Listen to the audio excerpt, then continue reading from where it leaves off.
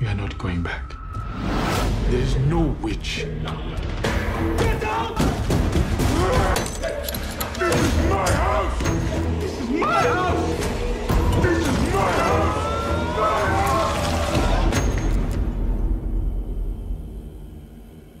Welcome back. Today I will recap a 2020 horror thriller film named His House. Before we start, it is a request to please like and comment on the video as it will help us to grow our reach. The movie begins in South Sudan, which has been devastated by the war, and people are fleeing from there. Bal and Ryle with their daughter 𝐁𝐃𝐃 are braving stormy waters on an overcrowded motorboat, along with fellow refugees. But the boat crashes, and 𝐁𝐃𝐃 and many others could not survive. We then see Bal and Ryle in an asylum, where an officer tells them that they are being released from detention today. They get overjoyed to know this, but the officer tells them that they are being released on bail as asylum seekers, and not citizens. Until then they will be subject to certain conditions, and if they fail to meet these, even just once, they will be returned to detention, and they will be sent back.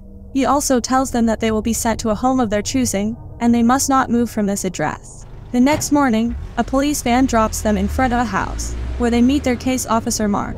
Mark shows them their house and tells them some rules for living there, and they notice that it's a big house, but not clean. Now as Mark was about to leave, Ryle asks him if this entire house is just for them, to which he says yes. Later that night, Bal hears shouts and laughter from outside, but he ignores them. However, only then he hears a female voice humming.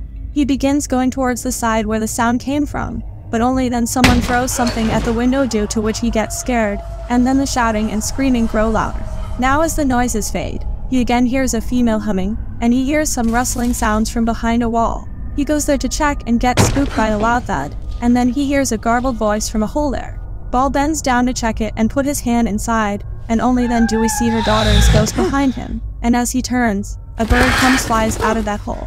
The next morning, when Bal comes out to throw the garbage, he sees an old lady watching him from her window. He waves at her, but she doesn't respond, and he finds it a bit strange. He then goes for a haircut, where he learns that he is in London. Later that night, Bal was not able to sleep due to constant noises coming from outside, and only then he hears footsteps climbing. He comes downstairs to check and finds a bulb lighting there, so he tries to switch it off, but it doesn't, and only then a wallpaper peels out from the wall on its own, behind which there is a hole in the wall. Now when he goes there to check it, we see the door behind him opening on its own, and as he pulls a wire there, the light there goes off, due to which it gets dark there. He continues pulling that wire, which then turns into a rope, and we see a ghost appearing behind him. Bal continues pulling until he finds her daughter's doll at the end, and someone pulls it back inside. He then again hears a female voice humming and gets shocked to see that the wall is normal now and there is no hole there, so he rips all the wallpaper off the wall. The next morning when Ryle comes downstairs, she hears a child's voice calling Mama. She then leaves the house to go to Church Street following the map that Mark gave them, but she goes astray and tries to seek help from 3 boys playing there. However, they begin messing with her and start confusing her by telling her the wrong way and telling her to go back to Africa. Later, when she returns home, she sits there in front of that wall and we hear a man's voice saying come. Suddenly the fruits she had brought fall down and one of them comes rolling towards her. However, before she could pick it up, the man again says come, and that fruit rolls into the wall, and she gets spooked to hear strange whispering from behind that wall. Later that evening while having dinner, Bal tells her that they will thrive, as he has seen jobs here, and they can start a family. Ryle says that her mother used to tell her story. In their village, there was once an honorable but poor man, who wanted a home of his own. He wanted it so badly that he began to steal from others. One day, he stole from an old man who lived by the river, but he didn't know that this man was an 𝐀𝐃𝐃, a night witch. The thief could not know that when he built his home, 𝐀𝐃𝐃 too would live there. So, before long, the walls would whisper the spells of the 𝐀𝐃𝐃. The 𝐀𝐃𝐃 would not stop until he had consumed the man entirely. She tells him that an 𝐀𝐃𝐃 has arisen from the ocean that followed them here, and it spoke to her. Only then they hear some loud noise from inside, but Bal ignores it and asks her what did it say, to which she says they don't belong there. If they leave and repay their debt, it would guide them back to their daughter. Bal tries to explain to her that she is gone, but Ryle doesn't understand, which makes Bal angry, and he says there is no witch. Ryle says she had assured herself it was a dream, but now she has looked into his eyes that he is a liar. Later that night, we see Bal scraping out the wallpaper from a wall, when the candle in the other room automatically gets extinguished. Soon after, he hears the door opening but thinks that it's Ryle, so he ignores it and continues his work. However, he then hears running footsteps and a female sigh, and then a female hums from the other room. As he walks towards the room, the hum grows louder and he sees a girl walking there. She stops and looks towards him, and only then do the dishes fall in the sink, and he hears running footsteps and gets spooked to see a child running there. He turns on his phone's flashlight and finds that girl sitting there, and when he goes to her, he gets spooked seeing that it's her daughter who attacks him with a knife and disappears from there. Suddenly she then jumps on him to attack him, due to which he gets terrified, and then she goes back and stands in the corner. Ball picks up his phone and finds that she is not there anymore, but he hears running footsteps and her humming, so he runs out of the house. Now after a while when he comes back in, Ryle asks him if he saw it. Ball rushes to his room and tells her that they have to destroy everything they brought as it's cursed. He takes all the things outside and Ryle sees that he has burnt them all, and when he tries to burn her necklace too, she stops him. However, he breaks it and throws it in with other items. The next day, he tries to fix the electricity line in his house, but during this, he gets a cut on his hand and he starts bleeding. He finally manages to fix it, but finds Ryle whispering to someone. However, no one would have been sitting in front of her. Later, while having dinner, he tells her that it's not healthy for her to be alone all the time, so tomorrow they will find her something to do in the community. She asks him if he doesn't wonder what it tells her, which he says maybe she is mad, frightening herself with imaginary things in the dark. She asks him that after all they have endured, he thinks she can be afraid of ghosts. It says she can get her back and she should be afraid of him. Ball begins eating his dinner. However, after a while, he hears a man speaking in Dinka, and finds himself in the middle of the ocean. He then sees huge monsters coming towards him, and gets spooked to find himself in the middle of rotting dead bodies. All the dead bodies then start rising, but it turns out to be a nightmare. However, a ghost then appears in front of him, but as he switches on the light, it disappears. Only then he hears her daughter asking him for help, and finds wet footprints coming towards him. He switches off the light and gets spooked to see her ghost standing next to him, so he turns on the light, and hears 𝐁𝐃𝐃𝐿's voice calling her mom, but suddenly a ghost appears in front of him, and as he turns, another ghost haunts him. Only then do the lights turn on and he finds 𝐁𝐃𝐃 standing near the switch angrily staring at him. He turns off the light and many ghost appears there and grabs him. 𝐁𝐃𝐃 then climbs on his shoulder and puts a knife on his neck, but before she could kill him, he manages to turn on the light, causing the ghost to disappear from there. After this, he sees 𝐁𝐃𝐃 there, who starts running inside the wall. He tries to catch her but fails, and says this is his house. He then picks up a hammer and starts breaking the wall telling her to get out. The next day, he goes to Mark and tells him that there is something wrong with the house. Mark asks him if he wants to live somewhere else, to which he says yes. Mark says they can look into that for him, but first, he has to tell him why. Ball says there are rats and bugs there and they're making them sick. Mark tells him this is going to raise a lot of questions as they are going to ask him why he is not adapting. Ball then begins laughing and breaks the glass in his hand, but when he realizes that he has done something wrong, he leaves there. Meanwhile, Ryle hears 𝐁𝐃𝐃 calling her, and she sees her hand coming out of the wall and dropping her necklace there. She then sees many ghosts watching her through the holes in the wall. Later, when Ball returns home, the old lady asks him why doesn't he just leave. Ball says they live here now, to which she says they are going to kick them out anyway.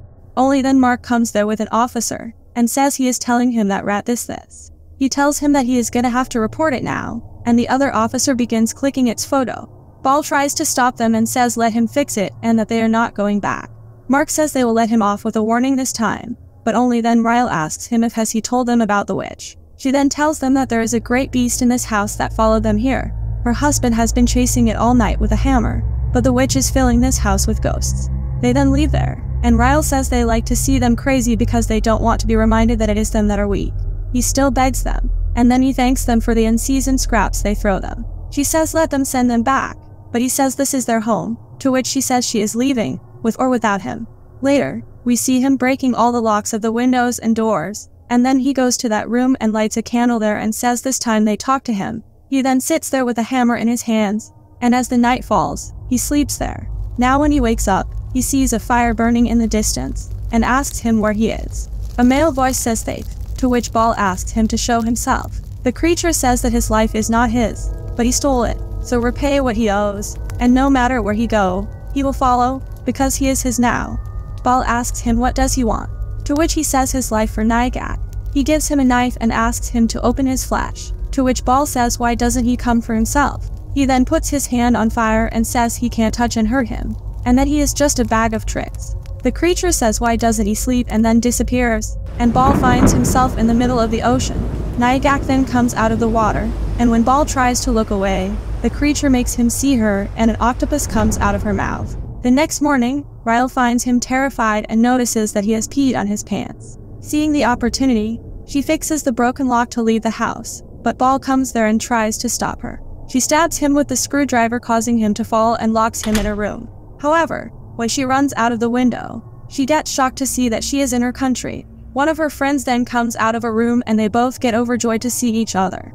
She brings her inside the room where other people of her community are also present and they are celebrating a local song. After a while, Ryle says she knows it's just a dream and she knows who he is. She then asks him where her daughter is. Ball then also comes there looking for Ryle, and we see her coming out of a closet as she was hiding there. Ball finds her and comes to her and tells her that they have to leave now. We then see how they struggled to leave South Sudan, and because they were not allowed to board the bus. He picks up 𝐁𝐃𝐃 and boards the bus, telling them that she is their daughter, and here we come to know that in reality, she was not their daughter. 𝐁𝐃𝐃 tells her that she has no daughter, and now Ryle remembers that when their motorboat crashed in the ocean, Ball saved Ryle and let 𝐁𝐃𝐃 drown. The creature then tells her that he can bring her back, and for that, she has to give him Ball's body, and he will give her what she wants. We then see her lying unconscious outside her house, and Ball brings her back in. After some time, Ryle is thinking about whether she should give Ball's flesh to 𝐁𝐃𝐃, and only then she hears some sound and sees that Ball has cut his arm. She goes to him, and he tells her that this is what it wants and that it will come for him now. His blood drips on the floor, and he says that he should have tried harder to save her. He then says he is coming, so she must leave. After she leaves, the whole house begins shaking, and the floor cracks. 𝐁𝐃𝐃 then comes out and grabs his leg, causing him to fall. It then comes out and bends over him and tells him that he is his. After that, he holds his hand and puts his fingers in that cut, which makes Ball scream in pain. Outside, 𝐁𝐃𝐃 comes to Ryle and holds her hand, but Ryle lets go of her hand, and before 𝐁𝐃𝐃 could kill Ball, she comes there and slits his throat with a knife. Later, Mark with his colleagues come over to their house, and they start clicking photos of his house which he had repaired. Mark asks him if there's still a witch, to which he says Ryle killed it. He then asks him does he still see 𝐁𝐃𝐃, to which he says your ghost follows you, and they live with you. It's when you let them in, he could start to face himself. They say this is their home and they're happy here. Now when the officers leave there, Ball and Ryle see 𝐁𝐃𝐃 standing there, and we see them surrounded by many spirits. Ryle holds his hand and the spirits disappear and the movie ends here. Please like and subscribe to my channel and click the bell icon never to miss new video updates. Thanks for watching.